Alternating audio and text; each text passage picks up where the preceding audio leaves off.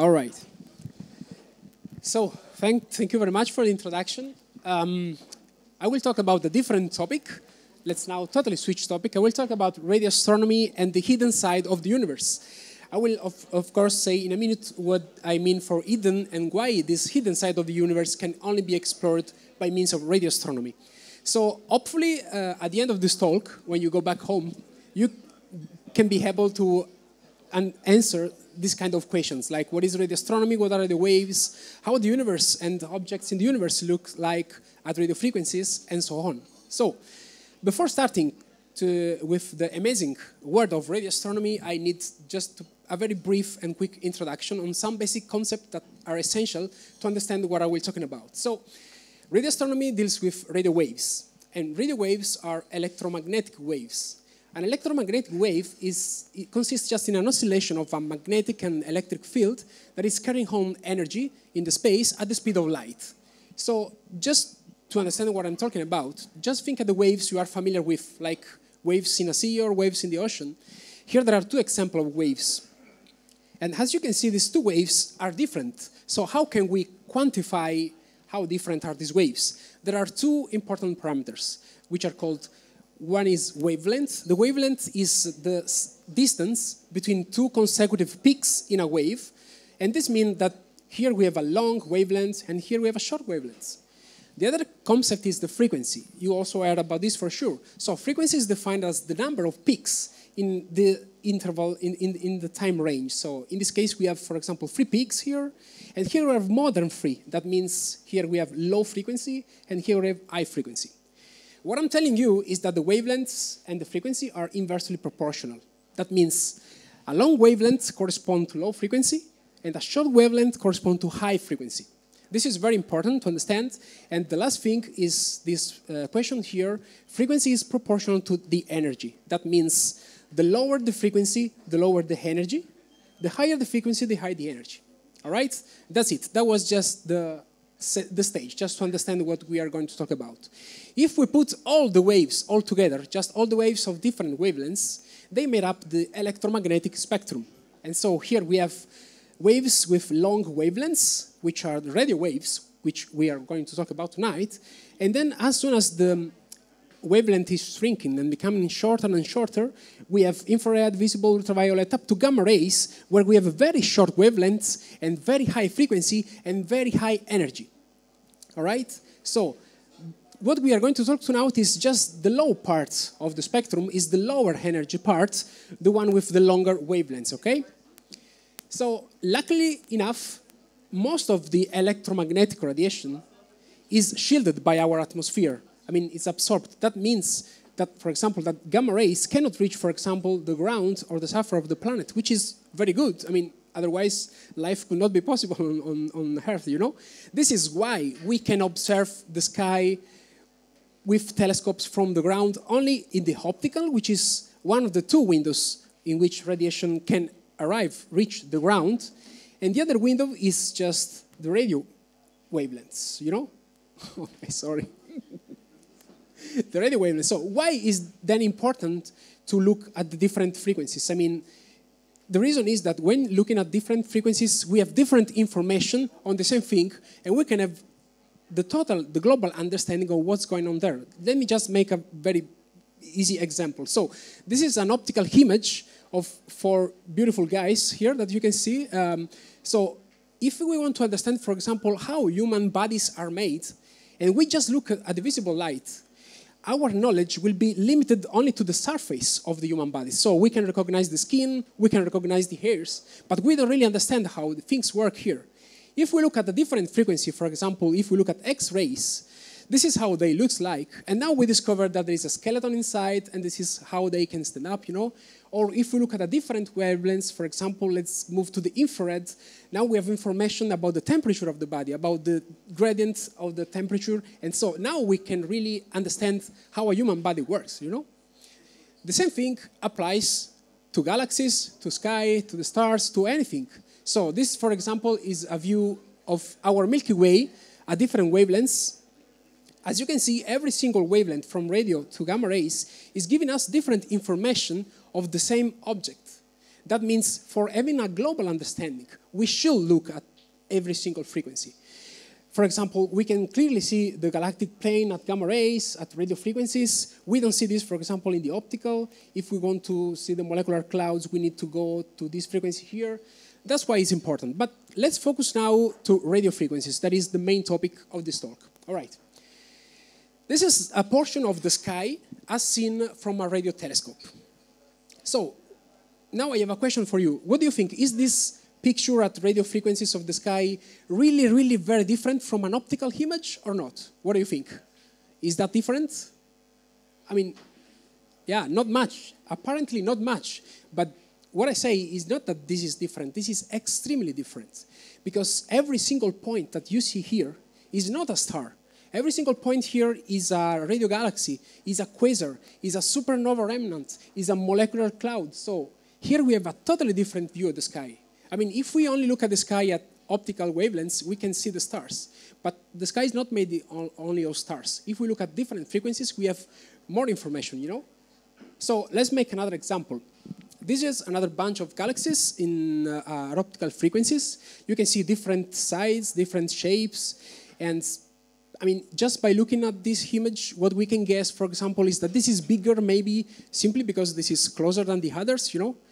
But this is not the real story, because if we look at the same portion of the sky that is about 2 degrees at radio frequencies, this is what's going on there. I mean, what we discover here is that these galaxies are interacting. So, and then there is a lot more matter here, which is hydrogen distribution just around the galaxy. Why do we need to do this? Because if, for example, we track the motion of the galaxies, or even if we want to track the motion of the speed of single stars within the bulk of this galaxy, for example, and we just apply the Kepler law, what we find is something different than what we measure. And this is exactly because we are not taking into account all this hydrogen that is here. So this radio emission is produced by a spin transition of an electron that is, you know, spiraling, rotating around a proton, and at some point the electron will flip the spin and will produce a photon that is exactly 21 centimeters, which is radio wavelengths. This is why this kind of emission is invisible to other wavelengths. This is the hidden side of the world. You can only see this distribution here only if you look at radio frequencies. So this is another example. So this guy here is an object of our solar system. This is not a joke. It's really an object of our solar system.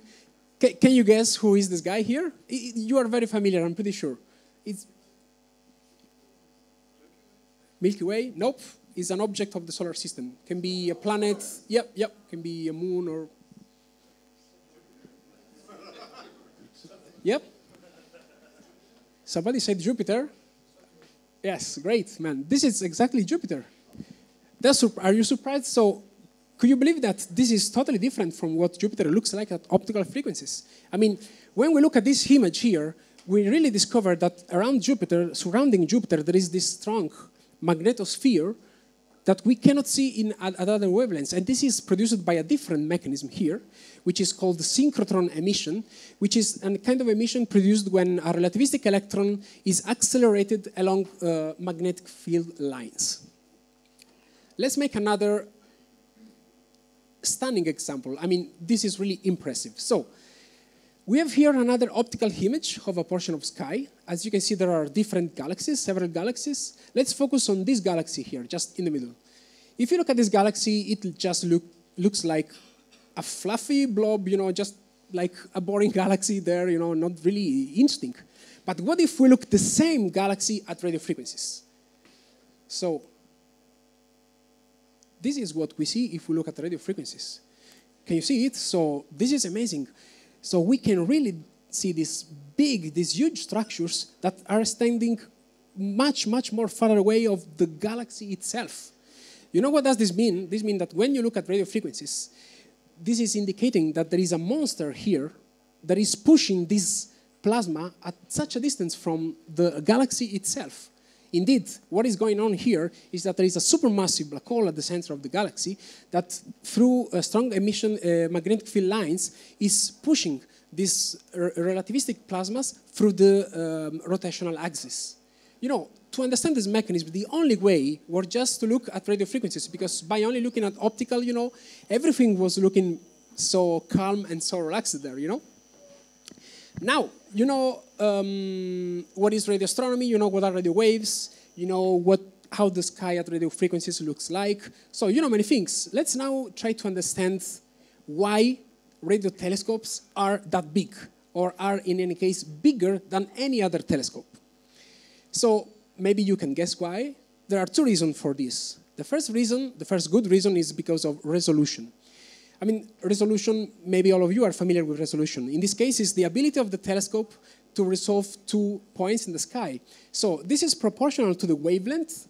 That means higher wavelength, higher resolution, lower wavelength, lower resolution, and we are at lower wavelengths. And it's inversely proportional to the antenna diameter. So that means the larger is the diameter, the smaller is this number, the better is the resolution. That's why we need as much large as possible telescopes. The second reason is because of sensitivity.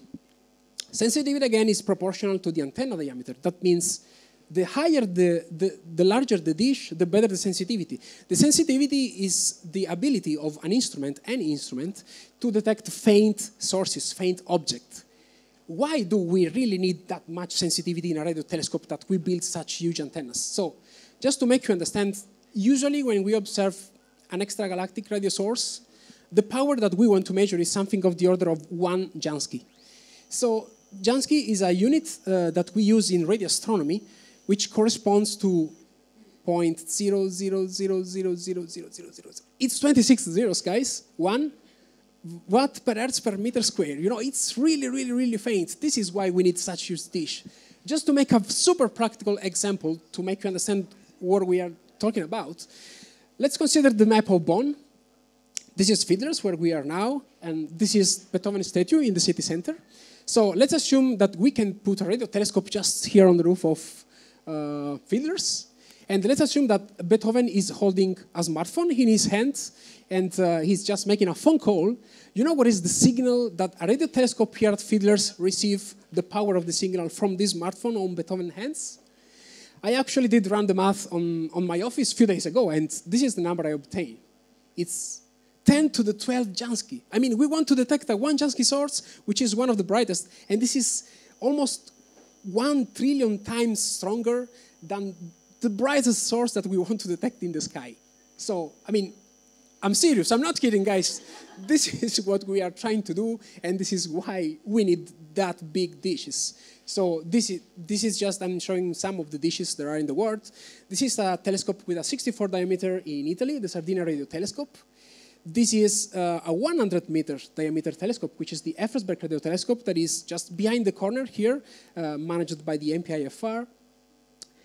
And this is, guys, actually the largest single-dish telescope in the world. That is 500 meters. So, you know, this is a telescope with a diameter of half kilometers. So it's, you know, huge.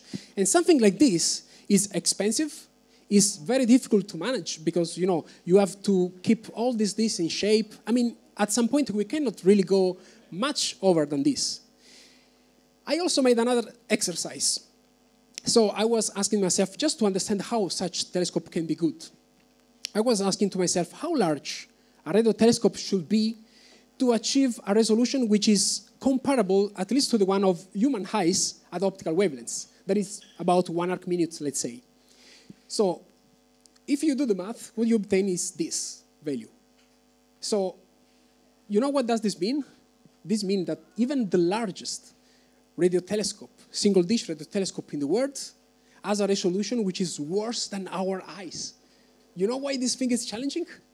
And if we try to obtain a value, just a resolution of the order of any optical telescope, just to see, okay, let's try at least to have a resolution comparable to the optical one, that is of the order of 1 arc second.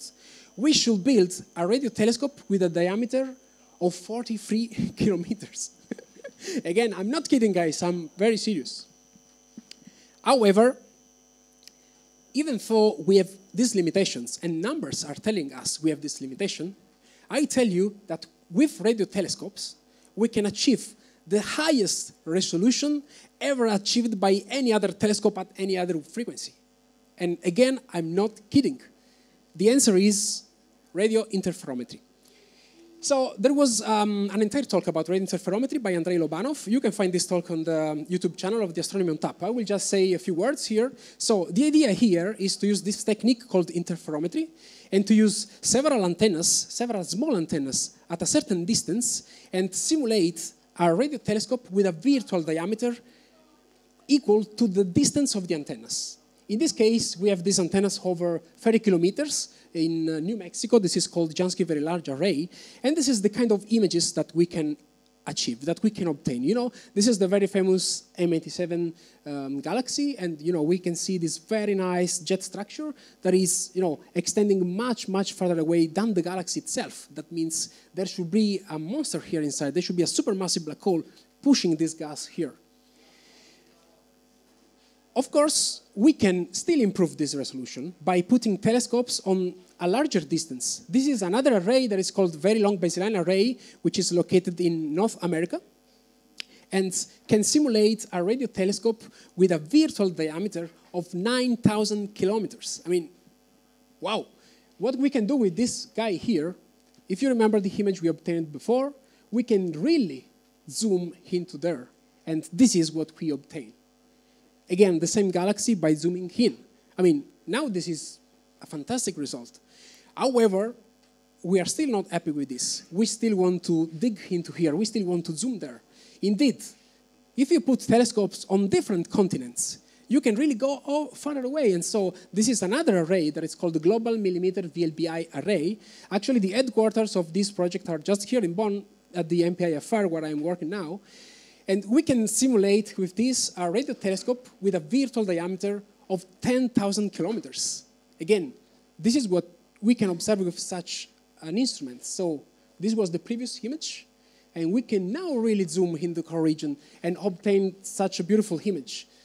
Actually, this beautiful image was obtained by this guy who is over there, Jay Young, so thanks for his image.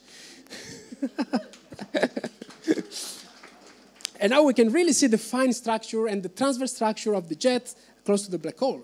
I mean, now we can be maybe satisfied, but we are not. We want to still zoom there. And we can do it. We want really to zoom here to see this monster, to reveal the monster that is hiding there.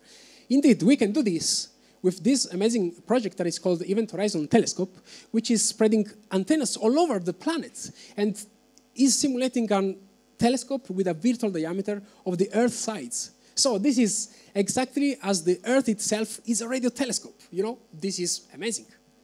And what we can obtain with this is still zooming into there. And finally, we can reveal the guy. This is finally the black hole, the actual black hole that we can really image with such a high resolution. And this is, I mean, something that unprecedented. Nobody with any other telescope could reach such kind of resolution. So I was not kidding, guys, and we have the results here. All right, so I think my time is gone. Yes, this is actually the last slide. I hope you enjoyed it, and I hope when you leave this place today, you are able to answer these questions here that we had at the beginning. I'm pretty sure you can now. And if you have further questions, of course, I'm very happy to answer. So thank you very much.